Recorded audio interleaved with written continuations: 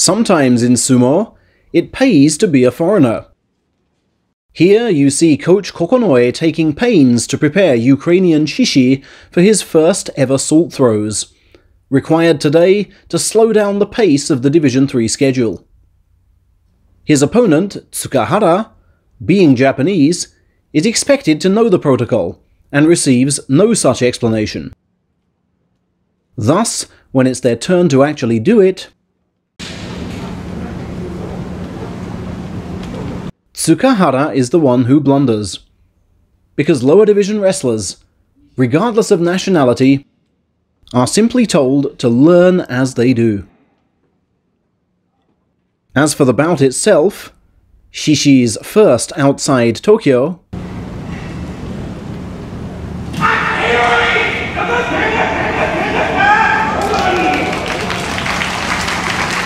a convincing Ukrainian win, despite a thickly taped toe. Another protocol being learned on the spot is the new one on concussion, launched only this spring in response to incidents like this. Little surprise then that it was called into action after this man's bout.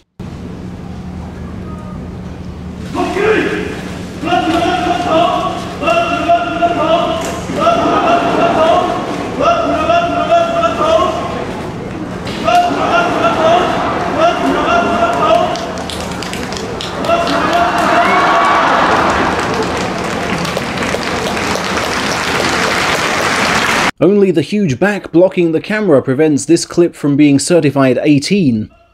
At least 4 uppercut thrusts landed by Takagenji. Yet still brave Enho dove under the artillery and did enough to convince the referee he'd won. But as he stepped down with bloody nose, it was clear this was no mere contact lens trouble.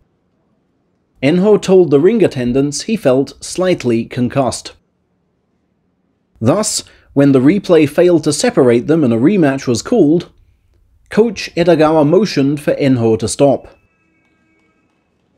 In line with the new protocol, a second dohyo conference was called, and Enho deemed unfit to continue. The little man seemed not to agree, and appeared to berate attendants for miscommunicating his condition to the judges. Fans who longed for the good old days also shouted disapproval, but this stumble suggests maybe it was for the best. And we hoped that would be the only appearance of the wheelchair. Before we see it again, let me just update you on wrestlers who did not compete today. Akisayama's rewired jaw is not yet ready for action, and he looks set to miss the entire event, and in his home prefecture too. However, Takayasu, who was ruled out last minute, will be returning on day 3 for a match with Ichinojo, presumably to try and eke out the 10 wins which would carry over his Ozeki run to September. A couple of the day's best bouts for you now. Enho's giant stablemate Hokuseiho is in quite a feud with Saitama Sakai-man Shiba. Here they fight for the 3rd tournament straight, with honours even thus far.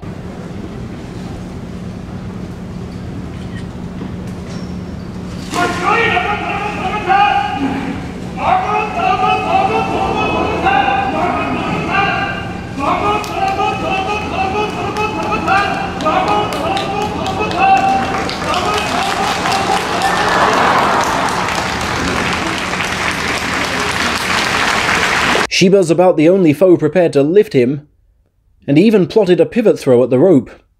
But the inside left, outside right, combined with awesome downward-leaning pressure, ensured the 2-meter Mongol triumphed. Meanwhile, this bout here, as you may know, featured 2 men who officially debuted against each other in 2011, Aoiyama and Chiyoshoma.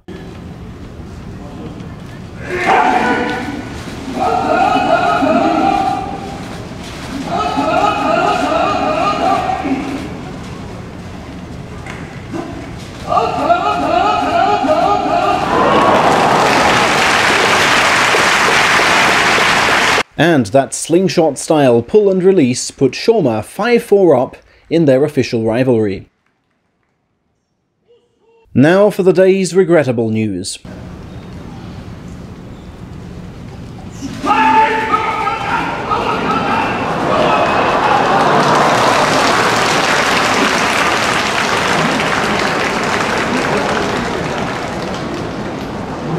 From the gestures at ringside and the NHK comments, we fear either shoulder damage or, not for the first time against Ichinojo, a severe neck strain. Keisho's right shoulder looked awkwardly bent here. No word as yet on whether he'll withdraw. All we know for now is that he iced the injured region before heading to hospital. For Ichinojo, a first Ozeki scalp since September 2019. The day's final match saw Hakuho out to extend his unbeaten 2021 record to 4, with all those winning processes in mind.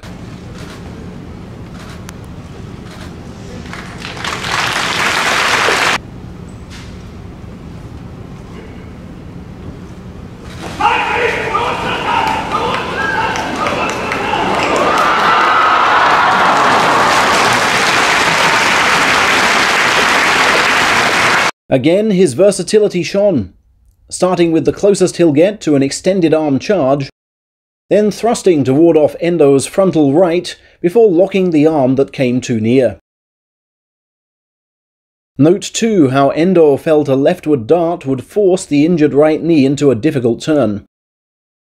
Hakuho's sublime diagonal stance ensured no turning was needed. Daieisho is next for the Seoul Yokozuna in the Day 3 finale. It's around 26 degrees here now, so not in the 30s as usual, but daytime humidity remains at 70%, making the ring a sweaty place, at least sweatier than the well-air-conditioned second floor. I mean, even Ura's using his towel. See you tomorrow.